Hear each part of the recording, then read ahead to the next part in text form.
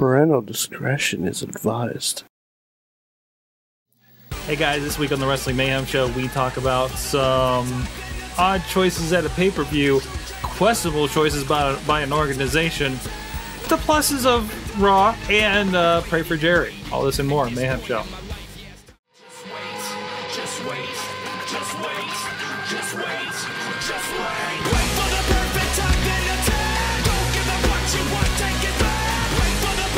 Hey guys, it's Wrestling Mayhem Show 337 coming at you from the studio, Mayhem Studios. That's the one in Pittsburgh, Pennsylvania.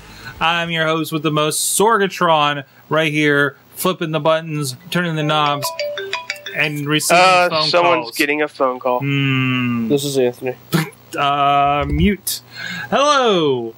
I don't know who the hell Anthony is. Who the hell is Anthony? Also with us from San Antonio, Texas, is Wrestlefan. Sky, hello, how's it going? Wrestlefan here for the Wrestling Mayhem Show number 337. I don't take phone calls because I have a bit more professionalism than Chachi, apparently. Whoa! Wow. Well, he's on the phone, he can't hear me. So yeah, Wrestling Mayhem Show. Let's do this. Also with us is the Rizz. I'm going to tell him you said that. But Talented. yeah, I am back. I've been gone for, what, a few weeks now? And now I'm right here. Hey, Rizz. Wait, hold on. Wait. Rizz? Please. Sorg. Yeah. Where's my pyro? There's no pyro. Where's my pyro? You have to make an announcement. You don't deserve pyro. It's not in the budget. Yeah, you have to make an announcement to get pyro. I'm on the show. Isn't that the big announcement? No, I should get pyro for being on this show. No, You have to book a tag match. No, I deserve pyro. See, that's the story of your life. Yeah, there we go, pyro. There's pyro. Thank you, Sorg. Thank you. See. And it's very qualified because time. That's the best relation to what TNA Pyro probably is. And also returning again this week is Wheelz. Hey! Yep, I'm back, and hopefully I don't have to deal with any dumb rednecks or anything like that. I get just to deal with a wrestle fetus. So, I'm okay with that. It's pyro. Which I'm technically a redneck, but, you know. Well, you're from Texas. You're a better redneck. There's no better. That's like being the world's tallest midget. There's no better redneck. Sorry, that just got me. Wow. And by the way, I didn't say midget for. I'm sorry. Yeah. I'm sorry. So yeah, that's how that happened.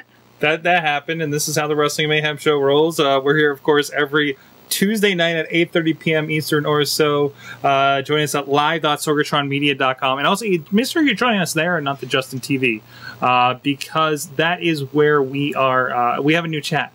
And you will not be in the same chat if you go to Justin TV. It looks fancy. It's fancy. You can log in with your Twitter and your Facebook. So go check that out, of course. Chachi is here. He'll be joining us here in a little bit on the show. So don't worry about that. He's got stuff to do. But that's all right. According to Wrestlefan, it's not important. According to Wrestlefan, of course. Do you really listen to Wrestlefan? No. Exactly. Of course, humor me. You can join us also at WrestlingMayhemShow.com.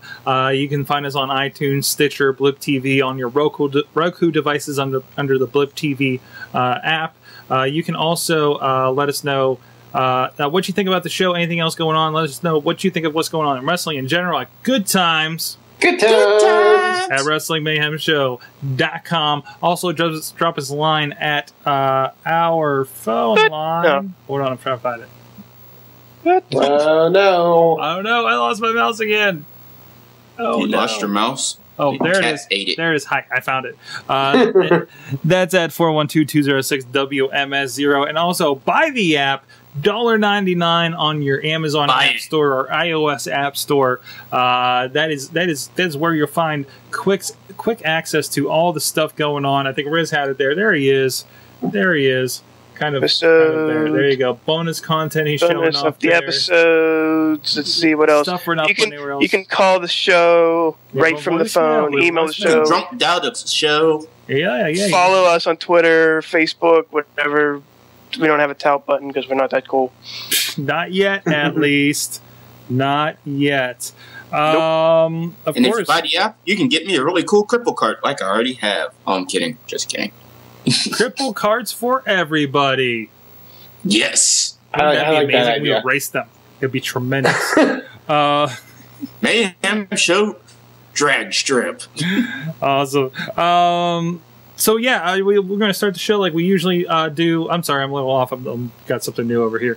We're going to start the show as we like to with the fan mail. Now we have obviously a little bit of a situation. We've had a really great contributor the last few weeks with Big PPC, and we've added a little bit of a foreign flair to the emails. Now this week we don't have AJ, we don't have DJ Lunchbox, so the responsibilities for better or for worse fall on Wrestlefan. Do it with an accent. I have big shoes accent. to fill. Big Russian shoes to fill. Let's see how this goes. There were a couple sent in, but I'm going to go through just a few of them. So yeah, let's see how this goes. Hey, man, screw! It's me. It's Big PPC Phil. I didn't promise it'd be good. Thoughts on SmackDown. Do it, balls to the wall, man. Give it all. And David Otunga basically walking Rodriguez down to the ring like he was Mae Young. While not sure what's slower, casually walking to ring or this walk, but good settling the injuries, I guess.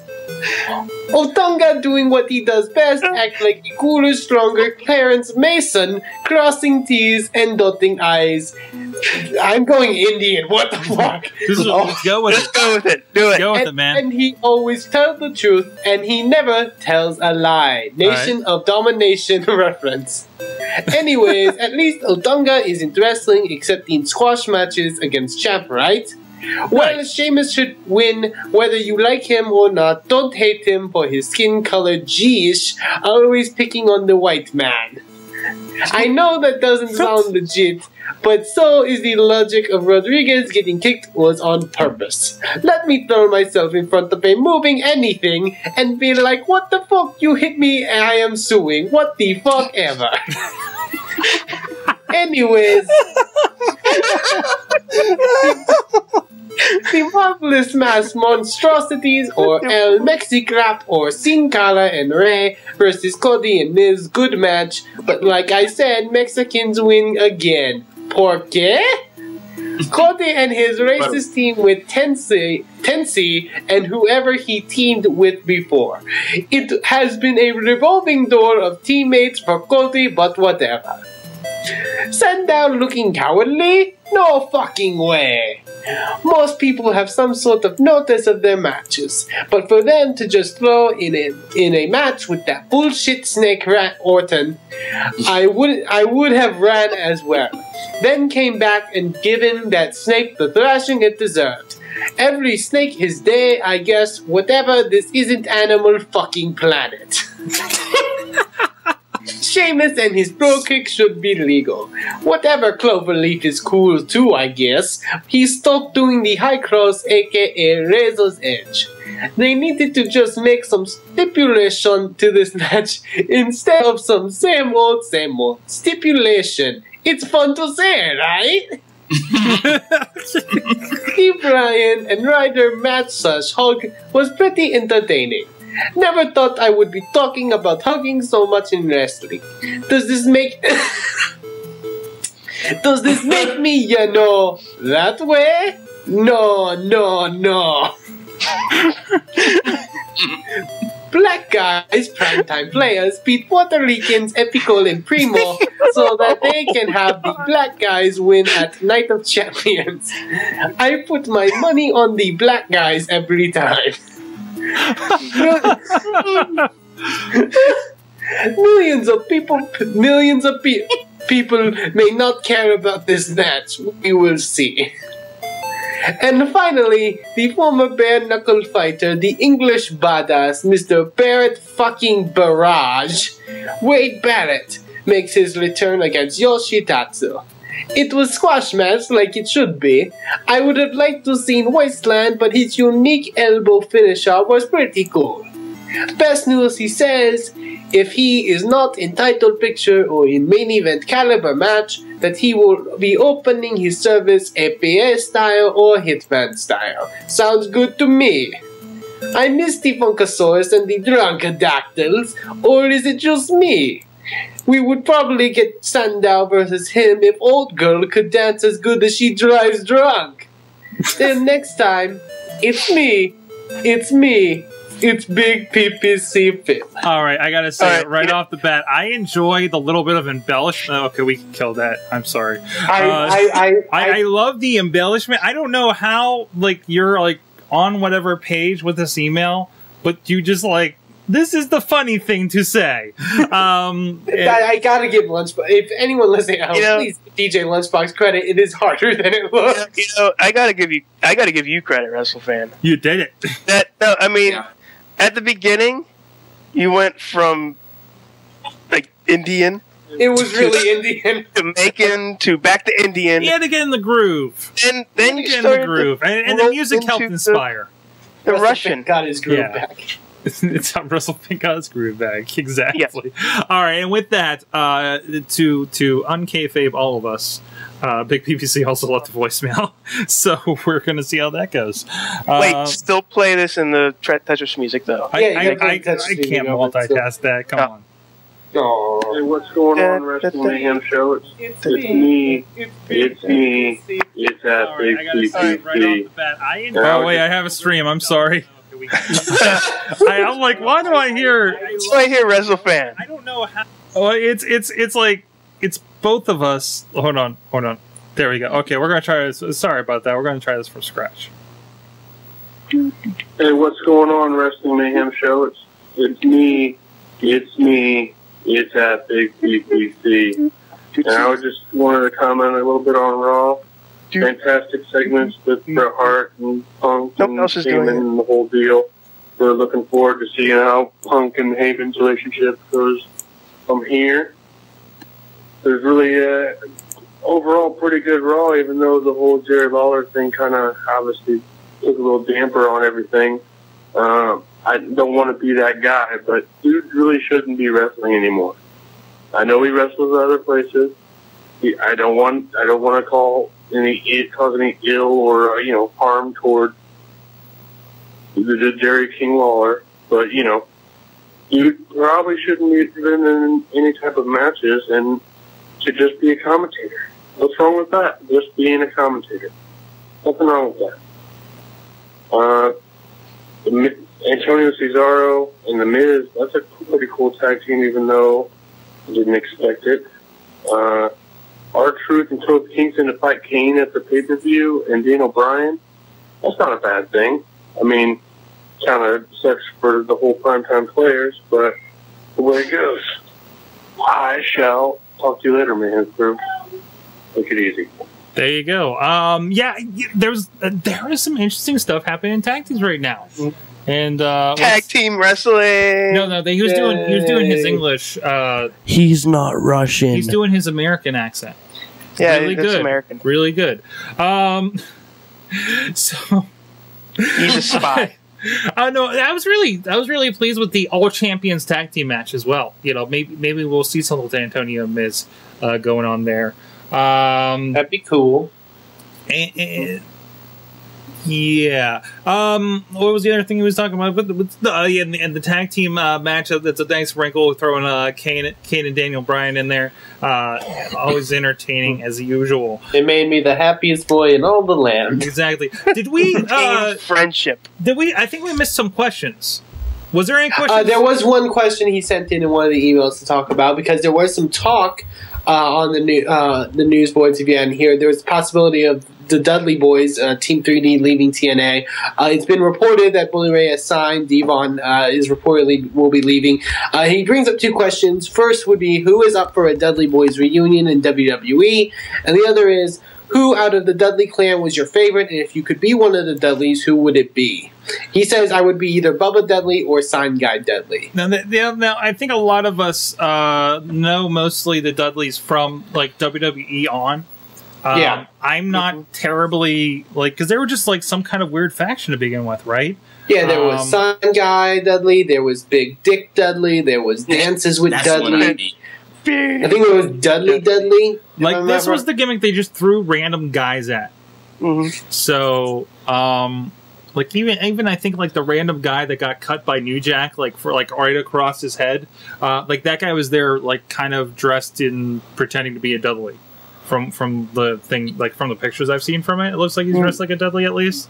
Maybe. Like it was just this weird kind of throwing everybody in. It just I think Devon and Bubba, I combined them. Dubba.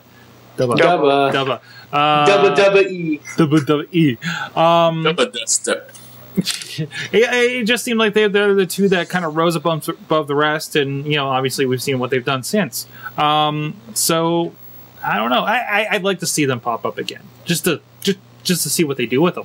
Like even if they don't wrestle again, I'd like to see them as like a tag team coordinator or something. Yeah, I do feel like you're going to end up seeing those guys in the back in the next few years. Although really, like maybe Devon now, but geez, Bubba is doing so good.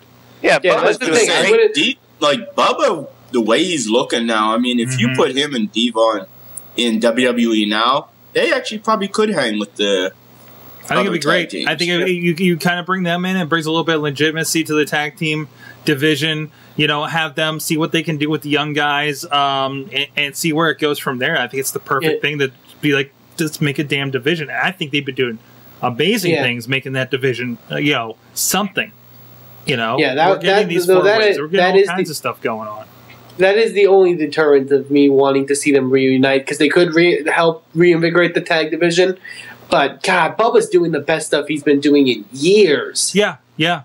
I don't want to see him lose that. Like that's been amazing stuff what he's been doing in TNA. And I heard that after the main event, for whatever we thought with how that went and everything, it was really weird, of course, for us to watch that live. I heard that they gave Bully Ray Bubba a standing ovation after that.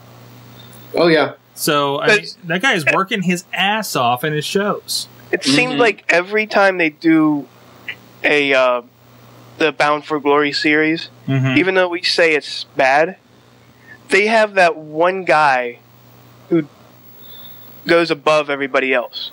Last year it was James Storm. This year's Bubba, Bully Ray. And like it's weird to say that, but for having a crap ending, but we'll get into that later. But it's not is TNA. Yeah, it's TNA. But it's good to see Bully Ray like outshine again, putting out good matches, singles matches to be exact. But when Devon comes back to WWE, he's coming back as Reverend Devon.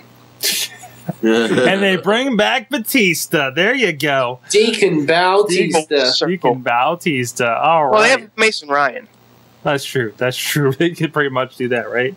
All right. With that, I think it's time for your amateur falling down report with the Wrestlefan. Do it in Russian. It is time. No, don't do it in Russian, please. No, I can't. No. So it's time, ladies and gentlemen, for this week's Indie Minutes. First thing I'm going to talk about in this week Indie Minute, because there's a lot of stuff, a lot of events coming up this weekend. First, our friends at RWA, Renegade Wrestling Alliance, have an event coming up this weekend. I believe the 14th, I want to say. Am I right? 15th, excuse me. They have for Fall Free for All 4. It's going to be an awesome event with the main event of Jimmy Nuts going one-on-one with Kato. In a singles match. Sorgatron Media will be in attendance for that one, and it's going to be a really awesome show. So I definitely encourage you to check out that event, September 15th, this Saturday. If you want more information, you can go to rwalive.com and check them out, and tell them the Wrestling Mayhem show sent you. Which since we're kind of working with them and all. Really, Wrestlefan? So if I go and tell Hot Wheels that Wrestling Mayhem show sent me, tell them right now. What are you waiting for? Rizz, if you come over to me and tell me that the Wrestling Mayhem show sent you, I will look at you and go, yeah, I know. They sent me too. Yeah. But you work there. Well, yes. Yes, you have to be there. True. Yeah, that's true. So yeah, go check them out, and it's sure to be an awesome event. The next thing I want to talk about is the big weekend of events that's coming up for Chikara Pro Wrestling, because this weekend is the big King of Trios tournament. It's going to be a really awesome show. I should say shows. It's going to be the 14th, 15th, and 16th this Friday, Saturday, and Sunday. There's a ton of amazing talent there, including Team WWF featuring 123 Kid, Aldo Montoya, and Tatanka. That'll be cool. There's a Team ECW of Tommy Dreamer, Too Cold Scorpio, and Jerry Lynn. There's I believe, a Faces of Fear team with people like the Barbarian and Meng, and a ton of great talent from Chikara, and also talent from around the world, convening in Easton, Pennsylvania to determine this year's King of Trios. It should be a very awesome event. If you and as we show Rizz, and it proves. So yeah, go to ChikaraPro.com. You can still order your tickets, I believe, for King of Trios for nights 1, 2, and 3, and the Fan Conclave, which is the Saturday event where you get to meet all the wrestlers, you get to play games, there will be karaoke. It's going to be an amazing time. I definitely encourage them to check them out. So that's in Easton, Pennsylvania. Get your ticket to ChikaraPro.com and enjoy that amazing weekend of professional wrestling. It's going to be it's the biggest event every year. It's constantly bringing out amazing matches from people, so it's one to not miss. And if you do happen to miss it, I encourage you to check out the DVDs when they come out.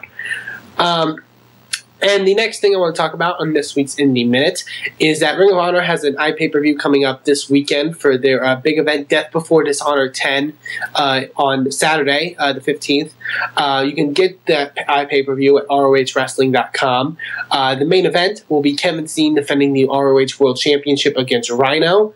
There's going to be a lot of great stuff. The semifinals and the finals of their tag team title tournament will also be at that event.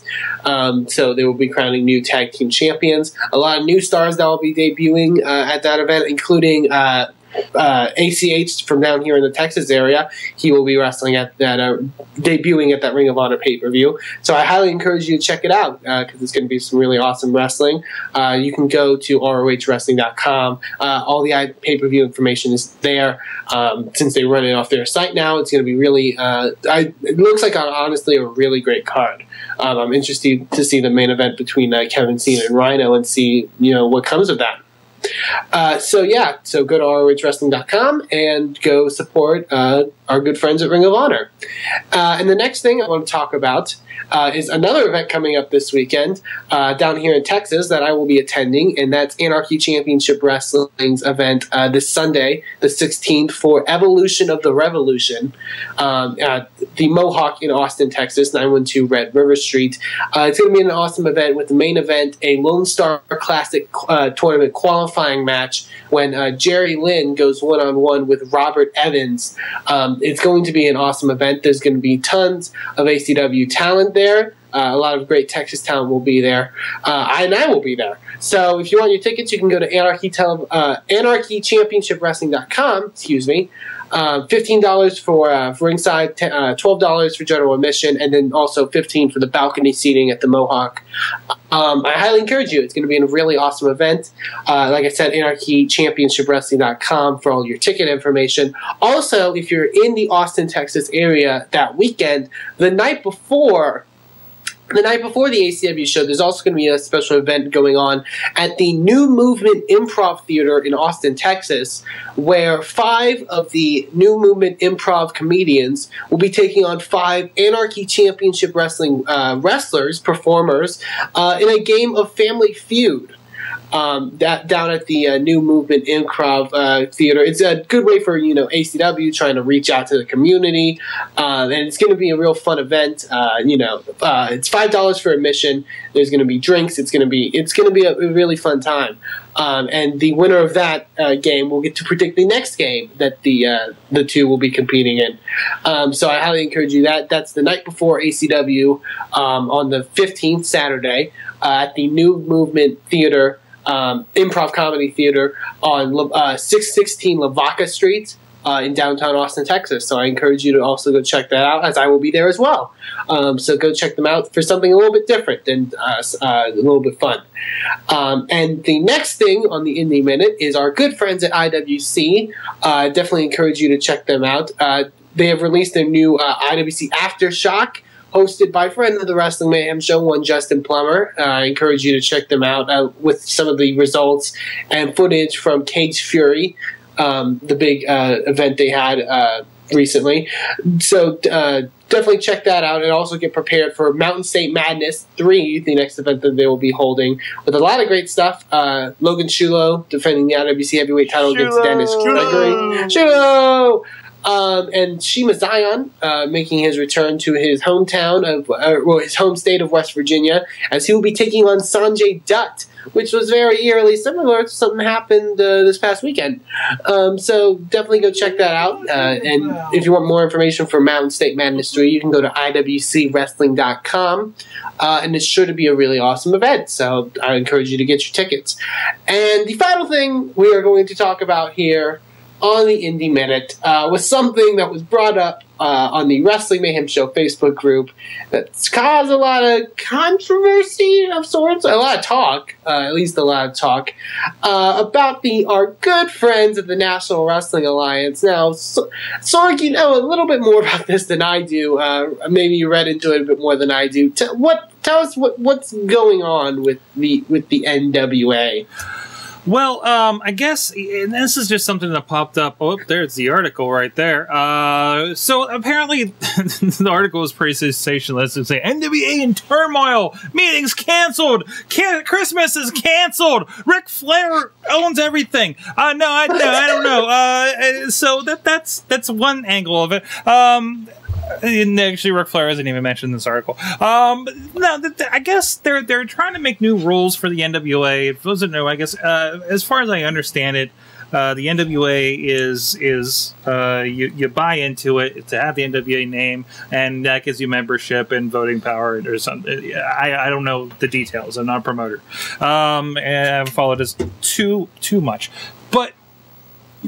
There are some of the sanctions, whatever you want to call them, that are coming that are definitely ones that are not, promoters are kind of backlashing against. For one, referee shirts is in order to achieve a uniform look amongst all the NWAs, because of course you are definitely watching more than one NWA group, right, guys? Right? Right. I don't know about you guys, but I watched like 12 NWAs, yeah. We don't have NWA in Pittsburgh anymore. Yeah. No. That's in like Western Pennsylvania, though. What's that? All those NWAs are probably in the same area. Yeah. Actually, it kind of looks like it. They're in Arkansas. They're all in South and everything. Yeah, Texas, Arkansas. There's none here anymore. So. Yeah, I was going to say there is no more. So I shouldn't be that bad on the Texas ones. I'm going to a Texas one Friday. Funny enough. Let me know how that goes. So see if everybody's wearing the same ref shirt. No, this is not enacted yet. These are the lines that they're trying to push through, and that's I think why people are canceling meetings, having meetings, whatever. Can that make sense? Everybody wants to be in uniform, but what's that, Chachi? Chachi. I'm Chachi Says, and I'm a member of the NWA. No, not that NWA. Not that NWA. Not that NWA. Not the one we can't This say. is the National Wrestling. Not the ninjas with attitude. Okay? Yeah, exactly. What the hell are we talking about then? Exactly. I'm so confused. All the ninjas are going to have the same referee outfits for some reason. You're lingering way too long on this one. Why do the black people have to be referees? Huh? What? Who said there is a referee in WWE we synonymously call Black Ref. So Yeah, why is that their one. fault? That's our fault. Yeah, that's like singular. So yeah. Well, there's actually like 2 now. So he's Black Ref too. Yeah, they've brought out some new refs. I'm sorry, go ahead. So the referee shirts. Yeah. Why is this the point? Everybody. Why do we? I don't get why the. No offense. Let's but I don't explain get it. why- You have to buy the shirt from NWA. They have not disclosed the price, so that's another. How many do you have to buy? Do you have to buy the thing in bulk? You know what do you then that's another cost. And these are let's question. What? Mr. Carter. Mr. Carter. I buy NWA referee shirts. I have no idea. Oh. They didn't really explain how they buy the NWA referee shirts. I just kind of want a the referee other thing, shirt. and this And merchandise. I don't want to have to get a job at Foot Locker to get one. Merchandise. Licensee is free to produce and sell its own merchandise. However, merchandise containing the NWA logo, including but not limited to caps and T-shirts, must be ordered from NWA headquarters. That is the main one I have a problem with. Now, what's your problem with this here, Wrestlefan? As a non-promoter or business owner type person, I don't know shit about promoting. Don't get me wrong. Because he's I'm in just a college. fan. But from what I've going into the independent scene for a long time and understanding like how some of it works, merchandise is a big part of it. Yeah. That's how a lot of wrestlers sort of, because Those are like their tips. I don't know if that's a surprise to many people. So I feel, if that's the case, it needs to be handled correctly. Yeah. Because merchandise is a tricky subject because that's where most wrestlers make a lot of their income, I guess, from shows. I don't know if this is entirely clear because licensee agrees to maintain an inventory of NWA licensed merchandise for sale, all licensee promoted live events. So basically, I think they're saying if you are an NWA thing, you must have like just straight NWA T-shirts and hats and stuff, and you must maintain an inventory. They're requiring that you have something on hand and at all shows. Because they're requiring that they have something that the NWA proper is selling to make money off of your show. Okay, and now here's which maybe that's fine, but yeah. If it's targeting specific wrestlers, if it's like an NWA T-shirt or an NWA baseball cap they're selling, then I get it. Then that's fine. And there was other articles that kind of got into more of it, and I think they were just kind of mystical because they're like one of the interpretations was like anything with the NWA logo on it had to be pretty much approved through and everything through the NWA. So that kind of takes away a lot of your maneuverability as a company, licensing fee, blah, blah, blah. It's only $300 to be a licensing fee. It's only $300 to be a member of the NWA. Can we make the Mayhem show a member of the NWA? No, thank you. No. Can we do this? I mean, this would be a grand experiment. Well, we're doing an application. No, because then we have to maintain an inventory the question was, of NWA gear, and I don't want to have to deal with that. Well, I don't want to get matching shirts featuring NWA on it as well. We all have to wear them. I don't really want to become that would make as well. NWA Hot Wheels. That would make NWA Rizz, NWA Wrestlefan. No. I'm not changing my Twitter name. What? Chachi says NWA. Chachi says? Yeah. There's nothing against Twitter names. Chachi says I'm sure it's in the fine print. Well, that isn't, but I don't know if it's listed here, but I saw one that anything with like any video content. Wait. Yeah, here it is. YouTube posting of NWA content.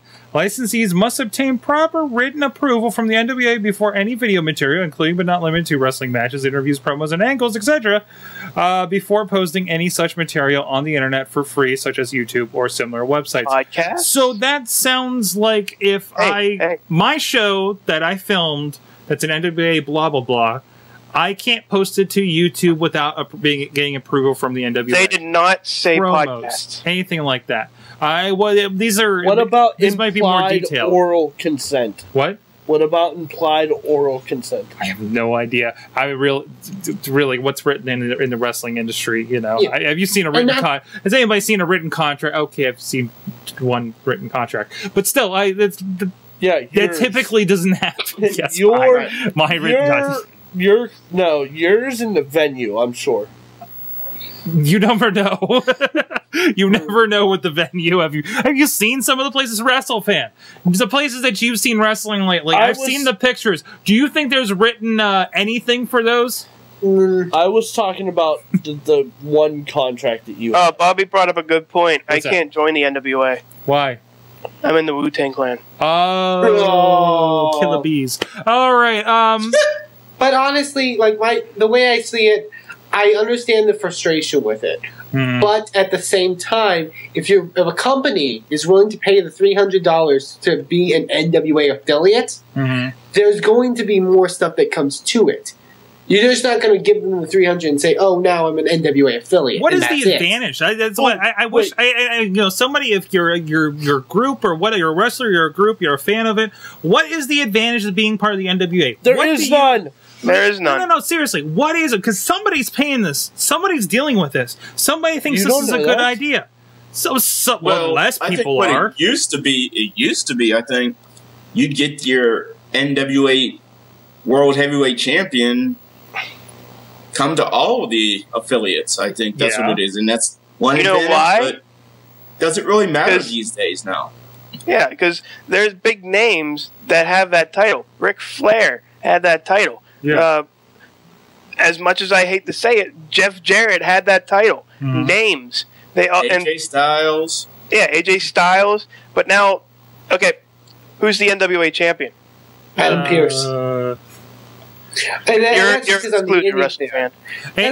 And more recently, Colt Cabana. It has nothing to do with names. It has nothing to do with names because AJ Styles wasn't a big name when he was NWA champion. No. You know, it's not about names. It's not about handled that. different. That was R-Truth. Yeah. Yeah, R-Truth. Was he a huge name when he won the NWA heavyweight title? But still, who was the biggest name to have that title? Ric Flair. In the last 20 years? Ric Flair. Yeah. Ric Flair. That's it. Harley Race, Terry Funk. Yeah, everybody is pinned on the lineage and the history of the title, but nobody cares. Nobody cares. Champion, right? Yeah, what have you done for me lately? What have you done for anybody lately with that group? So, if you go to like, well, it's the NWA, it's a lot of exposure. And I accidentally did a John Laurinaitis impression there. Was Johnny Ace NWA? I'm sure maybe he could have been, right? But you go to the site and it's like it's a piece of crap. Actually, IWCWrestling.com is not wrestling. It's somebody's blog thing. So .org. You didn't even get a .com, guys. You go to their. How don't they get a .com? Yeah. You didn't even do that. The TV you have on here, we went through this the other night. I think Wrestlefan, you and I went through this on here. We did, You go to TV and it lists some stuff. One, a great form for all your banners being completely different. You go down here and it's like, okay, it goes to some kind of site or whatever, right? You get to about here and most of the stuff is like, oh, there's nothing there on Blip TV that went directly to Blip TV and that's it. Some of these 404 pages, this is horrible. This is not how you present anything. Yeah, they need to. We're going to be down for a short while. There's no.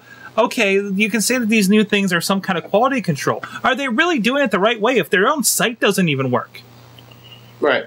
That's the problem. They need to. I think that's the biggest problem with the NWA. It needs not just necessarily just their website. They need a professionalist look, and they need a way to get out there. We mentioned, however, many weeks ago about NWA Hollywood was going to go to TV. They need to find something different. They need to stick out. They need to, get out there. And and people ask, what's the big reason for being an NWA affiliate? It's because there is, while we complain, what the lineage, there is a lineage there. There is a nostalgia there that could be tapped into. Being a part of NWA. But hold on. It's not being tapped into beyond somebody at an indie show going, oh, NWA, I remember the NWA. It's not being tapped beyond that. And that's what they need to do. Your NWA is just like Virgil sitting there at the booth, You know, getting all the guys that are like, I remember Virgil, here's $20 for me to take a picture of you with me, you know, with my own camera. This is the NWA. The NWA is raping $20 for a picture of, you know, everybody's like, oh, I remember that. That's why all the groups, that's why all the groups are in the biggest South. remember when we can have. This is. We don't have to do remember when anymore this week. No. And it's the NWA. That's it. Every time you go and see an NWA show or see an advertiser or whatever that makes you give them money, it's a remember when. Yeah. You know, it's thinking in the short term. It is. They don't have a long-term thought as to how they're going to get themselves out there. That's what they need to do, and that's the only thing that's going to reinvigorate the NWA. They do need to, like you mentioned, so they do need to be on top of it with all their companies, so they all look as professional as this, in that they're on the internet and they understand how it works. Mm-hmm. But that's what they need to do. The ref shirts and the licensing and all that stuff is a small part of it, I think, in a sense. It sounds like the interpretation is this is just NWA trying to get their cut out of the hard work we're doing. Mm-hmm. Again, what is the NWA really doing for them?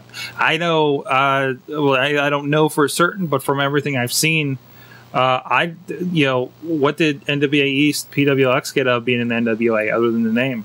I mean, really, it was a confusing brand because what are they? You know, are they Pro Wrestling Express or are they NWA East? Secondly, I never saw anything advertised for like an NWA champion coming through or NWA tag team champion. I'm sorry, Wheelz, you probably follow that a bit closer than I do. A little bit. I mean, and it's been forever. They said that an NWA World Heavyweight Champion has been in PWX and stuff like that, and the only like big champions they had were the NWA East mid. It was one of the tag teams, and Ashton Amherst and like JR Mega were the tag team, and I guess NWA's like, you're not defending it on other shows, so give us our belts back. And then I want to show the other couple of points here. There's some more provisions about what territory is yours. You can't cross over in territories. They're eliminating the ability to be in the fair circuit, which is where a lot of these wrestling groups do make a lot of money, because there's a lot of people already at the fair. A lot of people buy tickets. That's where they're making, like, they're doing good. And you just eliminated a big cash maker, money maker for these guys. I'm sorry, these are indies. They're probably not making that much money in the long run. And you just cut them off at the knees there.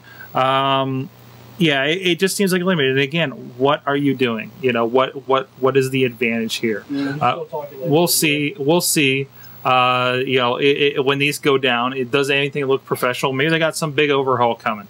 I doubt it. I really doubt it. It's been how many years? It needs to happen quick. It's been how many years? It needs to happen soon for it to matter. Oh yeah. I mean, it does. It really does. You know, it's all going to be very too minuscule, little too late.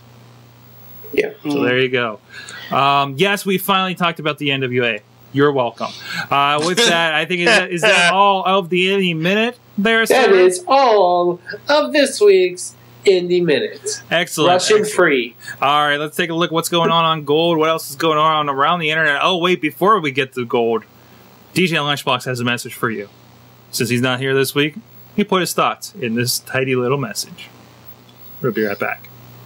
What's up, hot dogs? It's time for Lunchbox Video Wrestling Fun Time!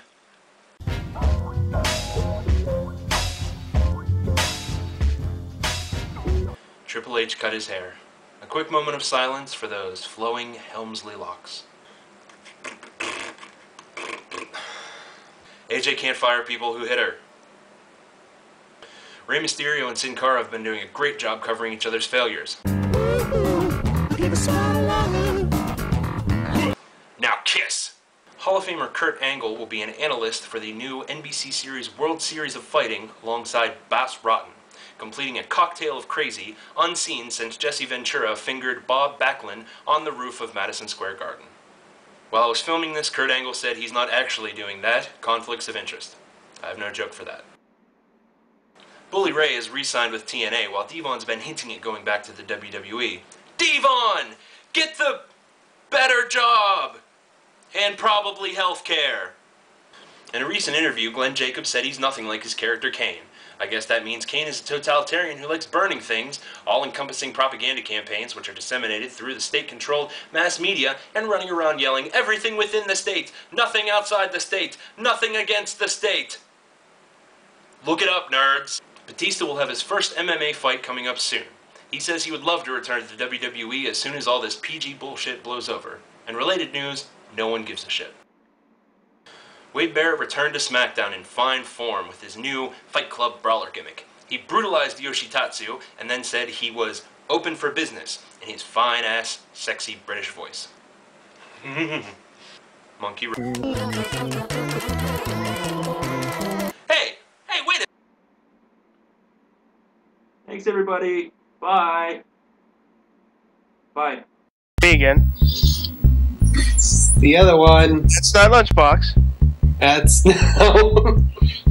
That's They'll find me eventually. Leave it there. Be a guest for the service to the Also, Sorg, when you told me to look for news stories on the Facebook page to see if there was anything, the only thing I found was Triple H cut his hair. Triple H cut his hair! Oh my god! Missed it.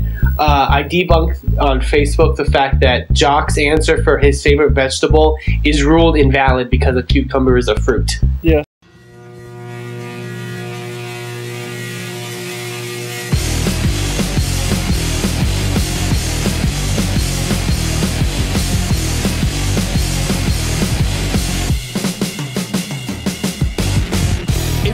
Come and get it when I spit it. I'm the best to rip it, best to whip it. Yeah, that's a P on a fitted. On a mission to get in and flip your team, I'm winning. Whiskey sipping, I'm sicker to be in every sentence. Sicker than It is a special Escape the Cage Weapons Cage match. On the track, I be writing it. Conscious, I be fighting it. Kick, snare, boom, bap, long as they be liking it. Raise, motherfucker, raise, hell all night. Get these bottles, I'm support. What's up, Wrestling Mayhem crew, fans and friends across the land? It's Mad Mike once again with your Minute of Mayhem. And I'm actually running a little late for work, so this is going to be a very quick minute. I want to talk about TNA very briefly. Holy fuck, TNA, have you screwed up royally. Listen, I've been reviewing Impact for a year on the Wrestling Mayhem Show website. And, you know, despite some of the things I say, things were on an upward trend. Zema Ion is the X Division champion. He's awesome. Austin Aries is your World Heavyweight champion. He's awesome. And the Aces and Eights thing, you know, it's passable. It's passable. It's about as passable as the WWE Invasion angle. But at No Surrender, you gave Jeff Hardy the Bound for Glory series title shot. When I actually would have preferred any of the three other guys to win that. And Jeff Hardy does not deserve his 30-second chance or whatever. So TNA, I'm giving you an ultimatum. You have until Bound for Glory to convince me to keep reviewing you. If Jeff Hardy wins at Bound for Glory, I'm gonna stop reviewing TNA, at least on the site. I'll probably keep watching it and keep bitching about it in this minute, but I'm gonna stop reviewing it on the site and I'll switch to something else. So, TNA, you guys may be bound for glory. I'm bound for better programming. It's just the way it goes. And, thoughts and prayers go out to Jerry Lawler. I've met him a couple times. Seems like a really cool dude. Always had women with him that were younger than me, and yes, younger than me every time I've met him, which is over a span of a couple years. But anyway, you know, I'm pretty sure King would appreciate that. I saw last night. Last night got weird. But I mean, it seems like he's stabilized now, and it seems like he's gonna make a full recovery. So that's good. That's awesome. And, get well soon, King. Big ups. Oh, and, one last thing. The last segment between Punk Brett and Cena was phenomenal. I don't know who said it on Twitter last night, but someone said that Punk vs. Cena was the best rival of this generation. And I think they're right. Well, that's me for this week, guys. Talk to you later. Peace, bitches. Hey guys, we're back, and thanks, Bad Mike, for that. I gotta say, we kind of skipped the Remember When because it feels like we kind of did it in the any minute, and I think with the way the rest of the show may go here. First, I want to address a couple things there. Yeah, a few of us watched the TNA No Surrender, and it was kind of what the hell happened. Yeah. They were going so good. It was. It just seemed like a left turn. Like some of the matches were pretty good. X Division match, tag match, I thought were tremendous. I enjoyed them. It was just a huge left turn. The Hulk Hogan. Well, first the Hulk Hogan making a decision, and then Pyro. Well, that wasn't the pay-per-view, but that was Impact. But that was Impact. I'm sorry, I watched it all in the same Also, but side note on Hogan. Hogan, love the fact that he is telling ordering police officers on what to do. Mm-hmm. It got on to the point where it was just ridiculous. The segments of him talking to the police officers to make sure he's surrounded. Even worse, there was no reason for police officers because no one interfered. Yeah, nothing happened. Well, because they locked down. They did their job, man. Nothing happened. Yeah. Also, nobody got unmasked. We don't know anything. It was just another Impact as far as this whole Aces and Eights goes. It wasn't even a good Impact. No, it was a mediocre Impact for $34.95 or whatever it is. Yeah. Even the bit, like, what do they call them? The arm breaker. When they hit half the mask off, it was a beard. So it's like, okay, it was somebody with a beard. All right, we narrowed it down. No. It's Mike Knox. Oh, well, yeah, that is there. Just saying. Wait. It's Mike Knox's beard. He has a big old beard. But other than that, the women's match was good. As much as some of us hate the referee, who I just realized this week is Tiffany from ECW. She looks really different. She looks really different. No, like this week, I finally put it together. Yeah. At least learn how to referee. Like, honestly, for fuck's sake. I think we can actually tell that to everybody in TNA. Learn how to all the referees in TNA.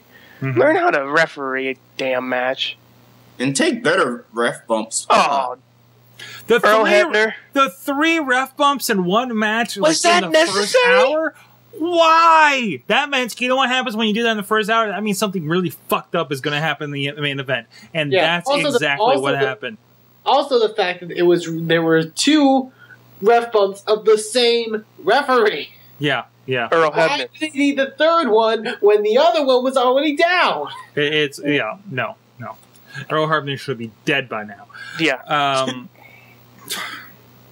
I hate to say this, Sorg. I'm sorry. I mean, I just my God, the man's reffing. Jerry Lawler wrestles a match and does well and has a heart attack at ringside. You commentate. Earl Hebner takes two ref bumps and still going. Waiting for that one, right? So that's TNA. He mentioned something else there. Hey, that was an interesting comment. John Cena and CM Punk are the best feud of this generation. Agree? Disagree? I think I agree by consolation, because when was the last time we had a feud that lasted this long? That's true. It's like a year later, and really it kind of feels like... There have been good feuds. They just last 2 or 3 months. Yeah. That's why it's the one that stands out. The last one I remember like this, I want to go with like a Cena Edge, you know? Yeah, because that kept going for years and years. Cena Orton was another one who was just like, it wouldn't stop. Yeah. But with this, it brings a whole new aspect to it. Mm-hmm. They're both, as much as you hate Cena, they're both really good on the mic. Mm-hmm. Like Cena, like as much as we don't really like him as a wrestler, he's excelled really well on the microphone. Mm-hmm. I liked his promo last night. That's the first time I really enjoyed the John Cena promo. It was better promos. Mm-hmm. definitely. And he almost outshines. It was better than CM Punk. anything he did with The Rock in the long run. So I'm with you on that. And of course, the big elephant in the room, Jerry Lawler last night. Last we saw, of course, what happened for those that didn't watch Raw or maybe didn't catch everything? He did wrestle earlier in the night during the beginning of the third hour. Apparently, right in the middle match, I guess he just they found it's a heart attack. He just went into spasms and went to the floor. Fell over his chair and everything. There are, honestly, I hate to say this, there are some videos on the net right now that, like, people with their cameras shot down toward the announce table of them taking care of them. So, I mean, if anybody wants to that look was at bound it, to happen. Yeah. Somebody out there has a fan video. How many times is something with CM Punk doing something goofy off camera or something popped up? I mean, that's inevitable. I was just wondering if somebody got it. I feel like that was kind of expected.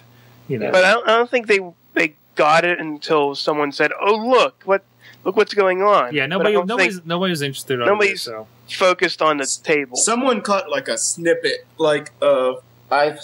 somebody showed it to me up at the college today, that they said if you listen to closely during the tag team match, you can hear Lawler breathing a little heavy. Yeah, I didn't catch it at first because me and Sorg and Sorg, AJ, Wrestlefan, and I were talking over it. Yeah. Then we saw everybody look to the right hand side. Yeah, the whole front row on the camera side was looking at the announce table. We were thinking, okay, there's probably a fight going on right now. I thought the way that there was that, and then we didn't hear Jerry, that was noticeable, and then we heard Jerry chants. I'm like, maybe a fan got in a fight with him or something, Because right there, I could see any fan just do. I thought just somebody did something really stupid over by commentary, like a fan. And then they showed, they just cut to a part of they caught a glimpse of the table. And Jerry wasn't there. Mm-hmm. So that's when we got holy shit, what's going on? We didn't know what was going on. Yeah, at that point, it was something had happened, and there was rumors on Twitter, and we weren't sure if it was part of the show or not. Yeah. And then Michael Cole was quiet. I thought it was pretty clear it wasn't part of the show. I mean, that he just disappeared like that. I mean, but you never know, especially with Jerry being involved in a major storyline at the time. Yeah.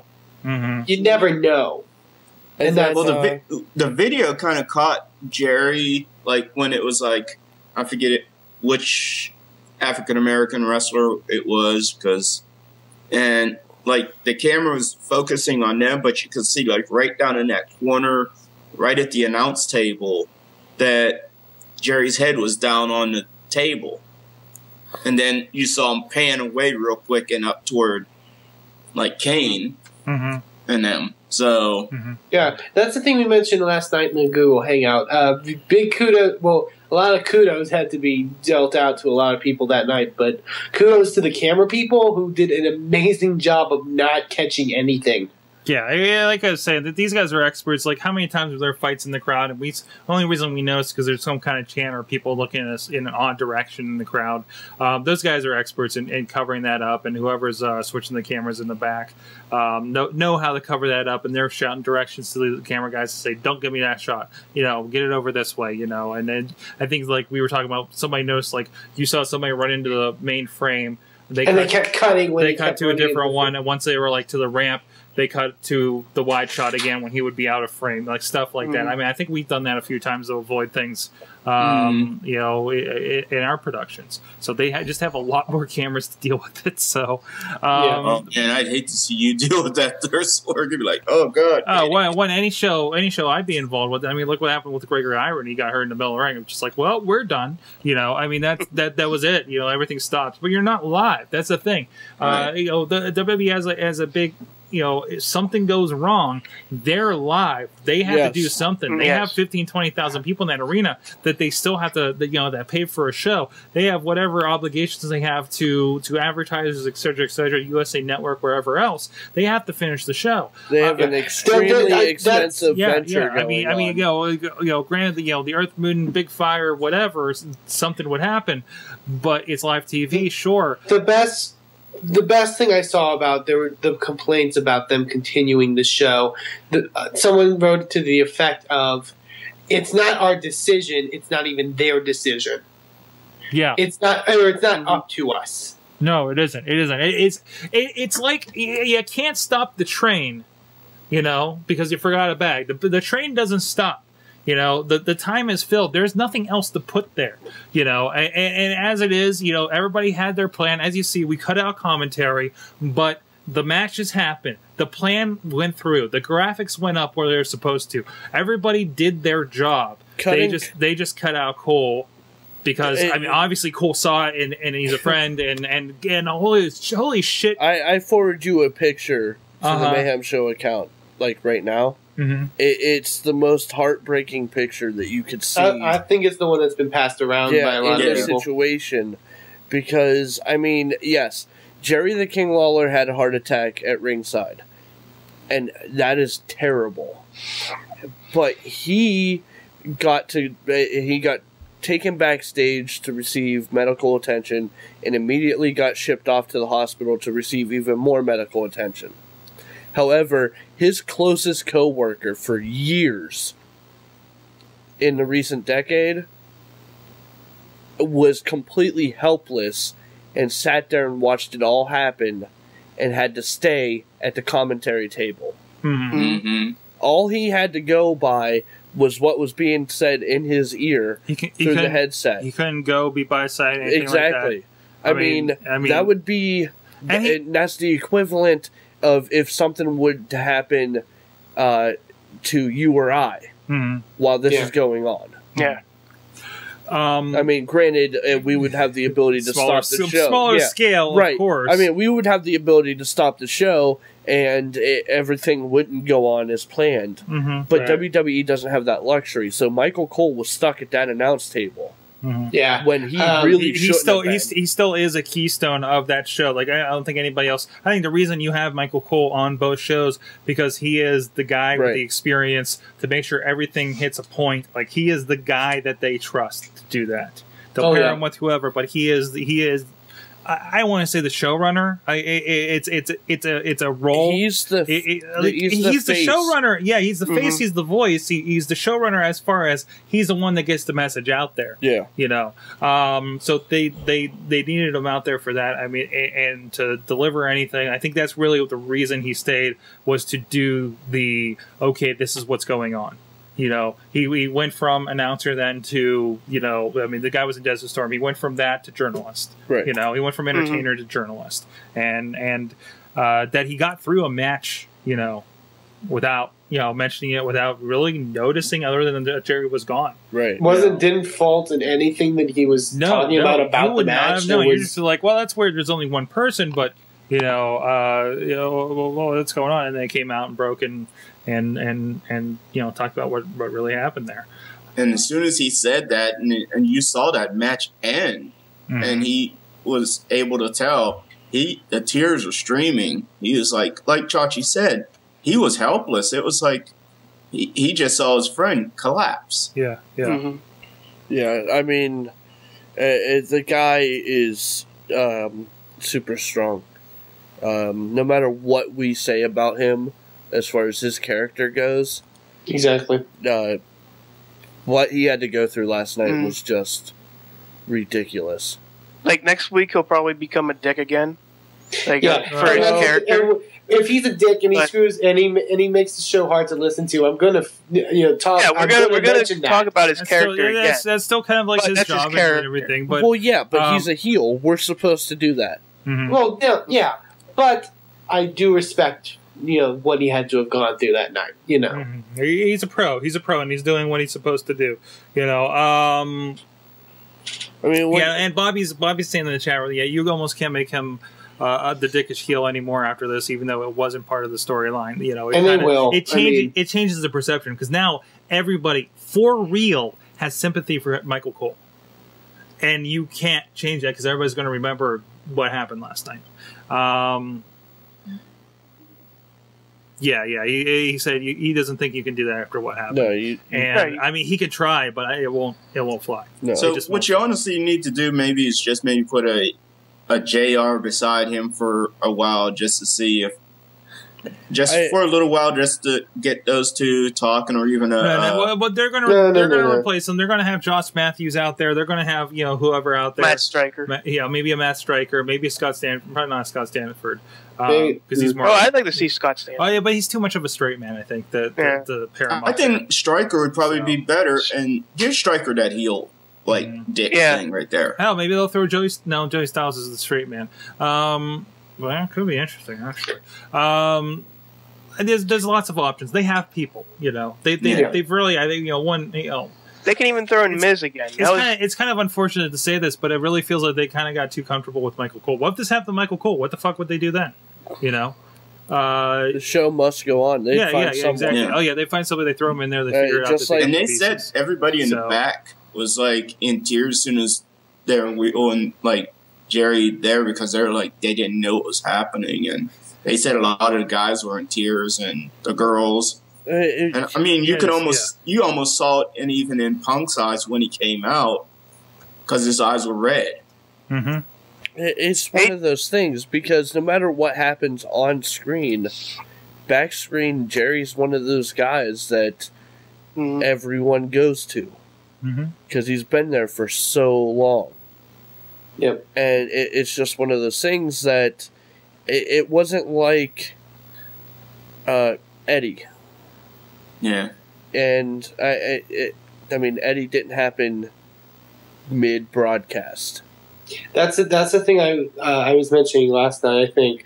Luckily, I was able to get into wrestling before I had to deal with that incident that happened, before, that was very similar, I guess, to this. I only had to ever deal with Benoit and Guerrero, and that, like you mentioned, didn't happen live. The closest was that the Benoit one, they were going to have the show in Corpus, and I was going to that show. That's the closest I've had to that stuff. But last night, I obviously I can't put myself in that position, but it almost felt as if how it would feel for the Owen Hart incident. It did feel, that way in a sense, because there was that uncertainty and the fact that you're waiting, that sense of just waiting.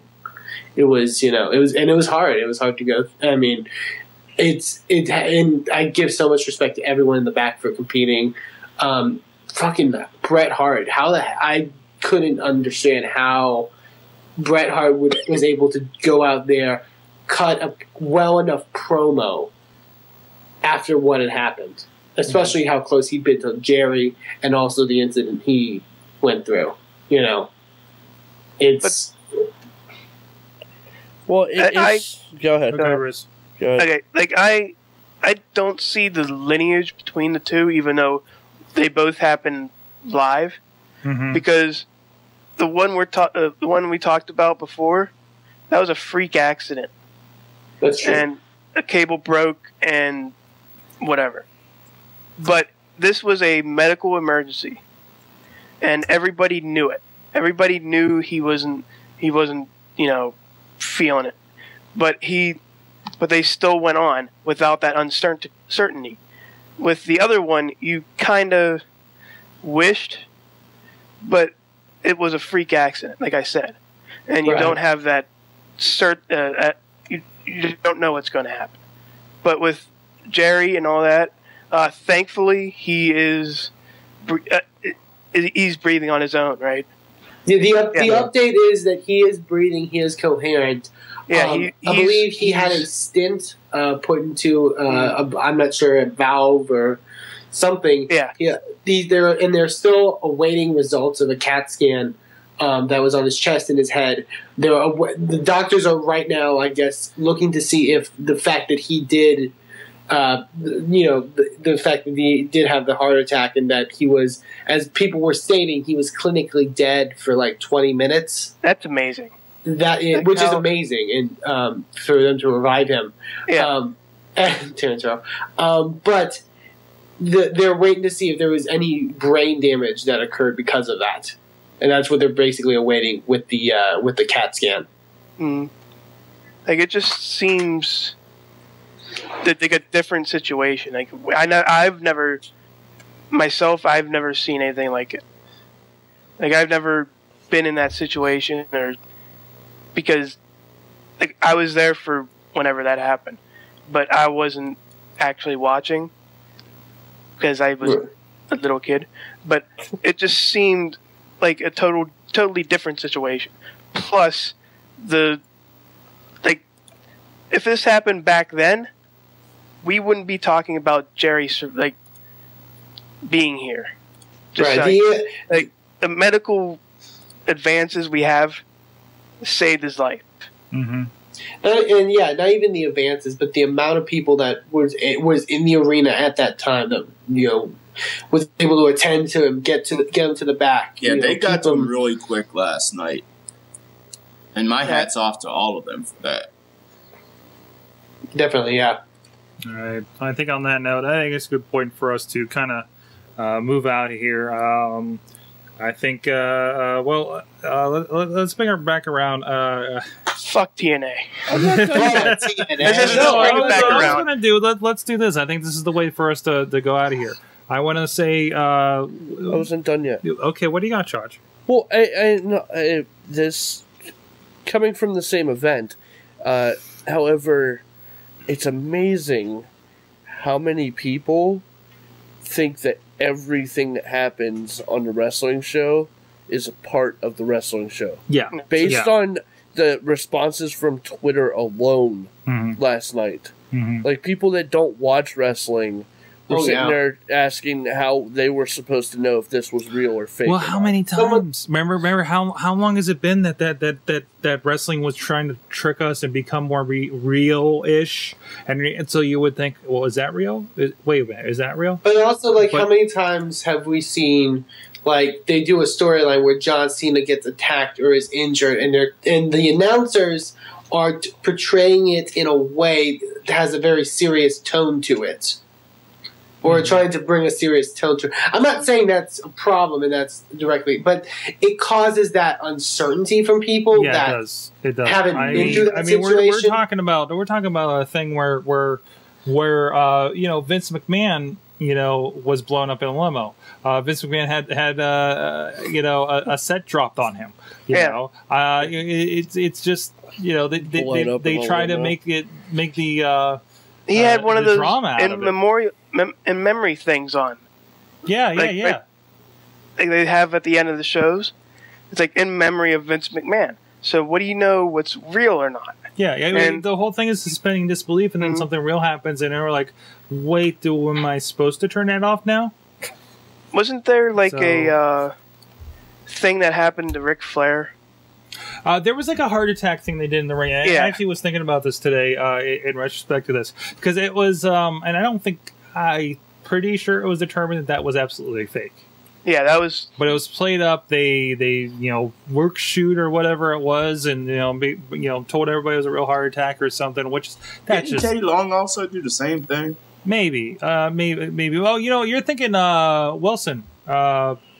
Wilson, Tori Wilson, but that's a completely different. Al Wilson, he's technically dead of a heart attack. Then didn't he really die in a few weeks or something? No. I think he's still alive. So no, he's still alive. Yeah. But and I think someone related to me today. I was talking to about when Buff Bagwell broke his neck on a live Thunder, and the scrambling to there is that suspension of, is this real? Is this fake? And a lot of the fans didn't I watched a clip from the Buff Bagwell one. A lot of the fans weren't somber. They weren't. They thought it was just part of the show. Yeah. You never know. And then somebody like that comes back like that. And I remember distinctly Buff Bagwell came back, and he completely healed out over it. You know, he completely like, you broke my neck, screw you. You know, and like faked the brace and all that stuff. You know, so you're like, oh, was any of it real? Another one, oh, it just escaped me. I just had one to my tongue. That was like that. What's going on recently? Who was the guy that got hurt? That Shima was in a match with? Zima. Jesse Sorensen. Jesse Sorensen. So you have him get hurt. You have all these medical things. You know, this is a problem. This is really happening. We're talking to his crying parents, and then you go to like Zima saying, "I'm glad he's freaking hurt. I'm most dangerous." Da da da da. I mean, that goes back to the crypto thing with Chris Benoit. He legitimately broke Sabu's neck, and they made a character out of it, you know. Well, look at Shawn Michaels. This always happens. I mean, this always happens. There's no way of preventing. But when you're going back and forth like that, because this is something real that happened, will be turned it into a character and going to turn him into a dick, and then you're like, then there's certain people are going to be like, okay, then did he really break his neck, or is everything real, or is everything fake? I'll give an example of this. The very few times my mother has ever watched wrestling with me, she watched a SmackDown episode where Kurt Angle was chokeslammed off of a balcony by Big Show onto concrete with blood around his head. Mm-hmm. And she would not get over that. She still believes it probably to this day. Yeah. So, all right. On that note, let's go ahead and cut out of here. How about instead of what we usually do, kind of as a throw out for this, tell us what you learned from Jerry Lawler. Man, I'm sorry, it's a little bit of a curveball here for the last minute, but he's still somebody. There's an article over on Fox 8's website in Cleveland. Actually, interviews with I know Johnny Gargano and Gregory Iron. Who's on here is Greg Smith, of course, and Joe Dabrowski. We're all interviewed for a piece because, I mean, Lawler was, big in Cleveland and everything. Talk about he's an Indians fan, he's a Browns fan. He's an illustrator. I read his book. He's got a lot of background on that. So let's go around here. Wrestlefan, what'd you learn? I learned from Jerry Lawler. Just, I guess, the funny side, I guess, of it, because I didn't get into Lawler, obviously, when he was big, but when he was announcing, I did love the fact when I first started watching that he could turn, like, a phrase out of anything. He was that guy that kind of, it was always with the puppies and stuff like that, but he was able to turn a phrase really quickly that I thought was kind of always interesting. Sexual innuendos. Yeah, innuendo, but also just, like, other stuff. I always found that part of him kind of interesting because to think on your feet like that. And I've made comments in the past, most recently, about not liking Jerry Lawler's commentary and not liking the way he's portrayed on TV. But obviously, no one wants that done to anyone. What happened to him, and I respect Lawler, and I hope that he can get through this. Mm-hmm. About you, Rizz? I learned from Jerry Lawler that you can actually have a great career, like, just being you. Yeah. Like, it wasn't like the King, Jerry Lawler. King is actually a farce and all that stuff, but he really was. He lived every day like you see, and that's what we liked. That's what I liked about him.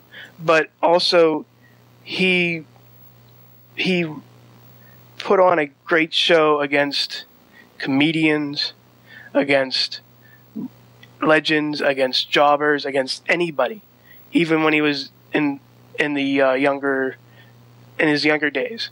And he's been in this business for, 70s. He's been in this for 40 years. 40 years. And he's still ticking. And he's not crazy yet. He's not Ric Flair crazy. No. So yeah, that's what I learned from King. What about you, Wheelz? Just to touch on a little bit of what even Rizz says, I mean, the man, like, was able to throw off drop kicks like a young person last night, and he flew around like some of the younger guys, and I learned that no matter what your age is, sometimes your conditioning helps, and it showed that he could still go and still look better than Ric Flair and Hulk Hogan. What about you there, Chach? Jerry Lawler is the epitome of an excellent work ethic. Like, the guy wasn't really ever like the main event. Like, he would not go out. Not nationally. Yeah, he would go out. He would do what he was told to do. He would make it look good, and he would leave with a smile. Unless he wasn't supposed to leave with a smile. But I mean, he went out, and whether he was supposed to put someone over or he was supposed to win, he did it with everything he had. He still does it with everything he has. Because I mean, like Rizz, or like Wheelz said, I mean, Dolph, Maven, and and King should all just get in the ring and have a drop kick off. Maven would probably win that. Because I mean, it just King and Zig drop kicking each other last night was just like, oh, well, this is how I do it, but it still looks damn good, and it'll never be what you do, but you know. And then do you honestly think the guy would have been resuscitated last night if he wasn't in his top physical prowess? Right. Yeah. I mean, and it just goes to show what type of physical shape the guy is in. How old is he? I don't know. I think it said 62. He's in his 60s? Wow. No way he's in his 60s. That's what I thought too. I'm Holy like, there has to be something wrong on that where I found it. Hold on. I'm looking. Also, he's probably the only wrestler who goes into politics who I'd actually vote for. Yeah. That's true. Linda McMahon, 62. maybe, I don't know. Jesse Ventura's a crazy fuck. But Jerry Lawler just seems like that lovable guy you can vote for. He'd be like, puppies for everybody. And he's not talking about the doggies. Yeah, he's a guy from the chat. Bobby remembers hearing about his feud with Andy Kaufman and also his work with JR. That will always be my announce team when I think of wrestling. It's been the announce team, on and off, but pretty consistently for the last 15 years at this point. Yeah. I mean, I don't know about you, Sorg. I mean, I don't know how many times. I mean, I know you do some of the DVDs and stuff like that, but how many times we've all possibly met him through IWC and just other venues, and he's always been a stand-up guy. He'd come talk to you. And he's one of those guys. Like I fondly remember it was Night of Legends last year, the last one they did up there in the Franklin area, and I remember him walking in saying, he said hi to us at the DVD table, like he approached us, and then I got to hear a little bit of him catching up with Val Venus. They have an intersect there, and I guess they hadn't seen each other for a bit. Both WWE guys, obviously, they got know each other from around then. And that was really cool. And he was like the nicest guy. Like I was pretty astounded at how nice he was. Kind of like what everybody says about Mick Foley, nicest guy. Great to work with. Everything like that. He'll do anything. And same with Jerry. And it seemed like everybody had that story on Twitter. Everybody tweeted like pray for Jerry and all that stuff, pray for Lawler, but they also had like a story to go along with it. Like Rosa Mendez said that every time she went up to Jerry, whatever he was doing, he went up and talked to her. Probably because other things, but it's but like who was it? I forget who it was. She was there on Sunday when they were doing an indie show together. And they said he was really nice to her and really nice to everybody there and a really nice guy. But everybody had that story. And except for one, which I'm not going to get into because I'm going to freak out over it. But everybody had that great story about Jerry Lawler. And it just showed how loved this guy was for what he did and what he does still. Yeah, I mean, I do remember fondly not only just legend shows like Sorg said.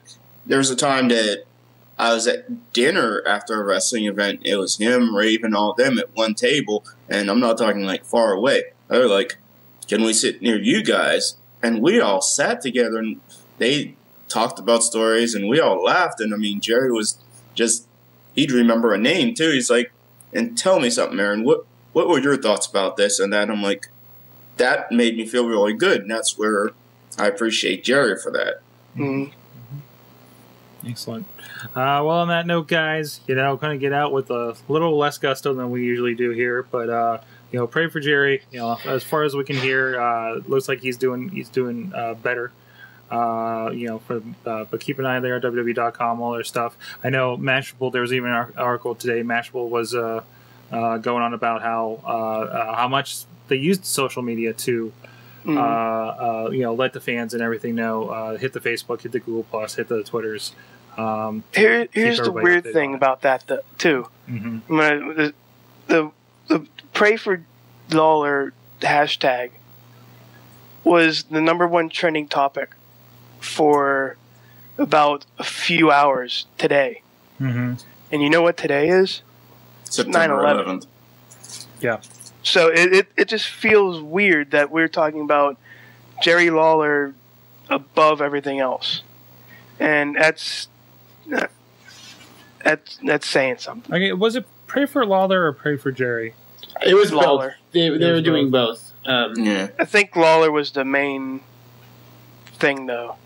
that's the one that kept popping up on my Facebook a lot. I take it back. What? Lawler is a main eventer, considering that he's held 168 championships, which is more than any other member of the WWE roster. Yes, not all in WWE. I mean, I know the perception is, he hasn't done anything but goofy feuds with like Bret Hart and stuff. But roster. I'm sorry, more than anyone on the WWE staff. He just hasn't held the WWE title. Yeah, exactly. I don't think he's held a belt there. But yeah, he is a legend as far as Memphis and that area and everything. So I mean that's pretty significant. Of course, what happened with Andy Kaufman and everything. Oddly, I was listening to part 1 of the William Regal interview on Cole Cabana's podcast. I'm sorry. No, it was the Bill Apter. Yeah, the Bill Apter one. I'm sorry. That was, and they were talking about the Andy Kaufman and kind of the advent of that starting. So I thought that was pretty appropriate. I got to catch one of this after Jerry Lawler last night. So all right, on that, guys. Hey, thanks a lot as usual. Please, if you have any thoughts, and as news breaks through the week, we'll be talking about it on Twitter at Mayhem Show, on the Facebook group. Please join us there. I invite everybody there because there's a lot of our conversation does have there. We are on Facebook. We have a page there. We're on Google Plus, and of course we're at WrestlingMayhemShow.com. Please drop your emails, again, for all the above, for good times. Good times. At WrestlingMayhemShow.com. Drop us a line at that voicemail at 412-206-WMS0. And join us here live every Tuesday at live.sorgatronmedia.com. Check out the chat. Hang with us by the app. Check it out. By the app, I think mine iPhones, iPads, and your Android devices. And we'll see you guys next week, hopefully with a lot better news, a lot more fun. And we'll see you there. Mayhem out. Just wait. Wait for the